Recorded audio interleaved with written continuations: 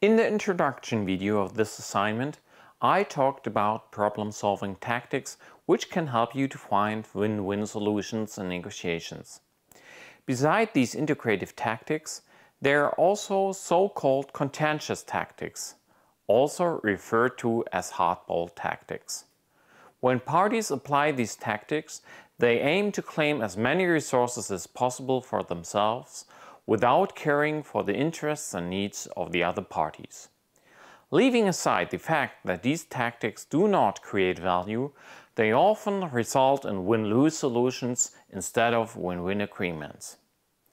As mentioned before, contentious tactics are sometimes ethically questionable and they hinder us in taking advantage of the integrative potential. Moreover, they prevent us from building trustful relationships and burden upcoming negotiations in the future. Contentious tactics are used to put pressure on the other party. They sometimes help parties to realize their concerns against the other party's resistance, particularly when faced with a weak counterpart, but often they do more harm than good. I'm going to describe a few examples of contentious tactics, including persuasive arguments, positional commitment, the good cop, bad cop tactic, and the ethically questionable tactic of misrepresentation of one's own interests. One of the most commonly used tactics to realize one's own interests is persuasive communication. Persuasive arguments have the aim of changing the other party's attitude towards the resources under consideration. Specifically, parties intend to convince the counterpart that their own interests are the most important ones. For instance, in a commons project on a scarce resource, such as water from a well in a village community, the cattle owners may try to persuade the other villagers that they have a stronger need for water than all other village residents. By using persuasive arguments, they hope that the other residents of the village will give in without requesting any compensation. Although the tactic of persuasive arguments is often applied in everyday negotiations, it rarely leads to the desired outcomes and may even result in intractable conflicts. As you may guess, from a linguistic perspective, each party's individual arguments are perceived as very persuasive, but far less persuasive from the other party's perspective. Let's take a closer look at another contentious tactic called positional commitment. A positional commitment is a statement by one party to make no further concessions on a certain resource, or in other words, the party sets an ultimatum on the respective issue. However, this tactic is only effective if the party has a very good alternative in the event of a non-agreement. Thus, one should only commit to a certain position when there are no other ways to force the other party to engage in further concession making. There is another contentious tactic I would like to briefly mention. You may have already heard about the good cop, bad cop strategy, since it is often used in TV crime shows. In this strategy, two police officers act in different ways, interrogating a suspect. The bad cop presents a tough position, punctuated with threats and obnoxious behavior. After the bad cop has left the room, the good cop enters and acts in a kind, trustful and friendly way in order to get a confession from the suspect before the bad cop returns.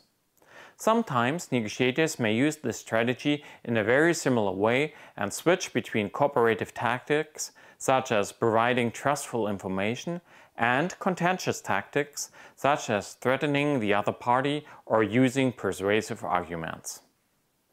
Negotiations sometimes involve issues for which parties both want the same outcome, although frequently parties fail to recognize their shared interests. These compatible issues set the stage for a nasty misrepresentation strategy. Feigning opposed interests on the compatible issue to gain an advantage on other issues. For instance, in the aforementioned example of the residents of the village, a party without cattle demands more water from the well, although the party does not need it. Feigning opposed interests on the resource of water, the party aims at gaining an advantage on other resources, such as the amount of milk provided by the cattle owners for the water compensation. Although the tactic of misrepresentation may lead to desired outcomes in the short run, one should be very cautious to use the tactic in long-lasting social relationships that are usually found in commons projects.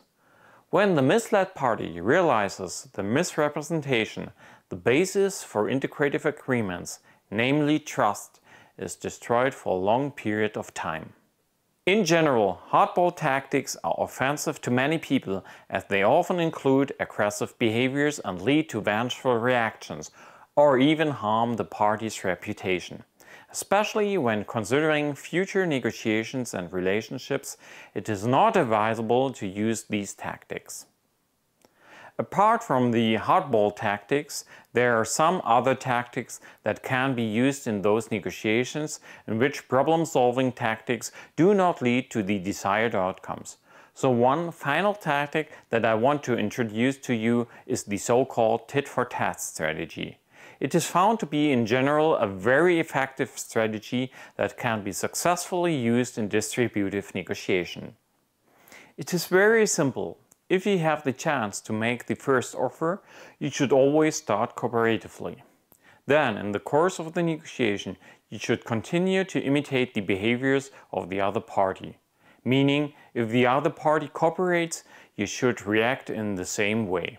And vice versa, if the other party fails to cooperate, you should refrain from cooperation as well.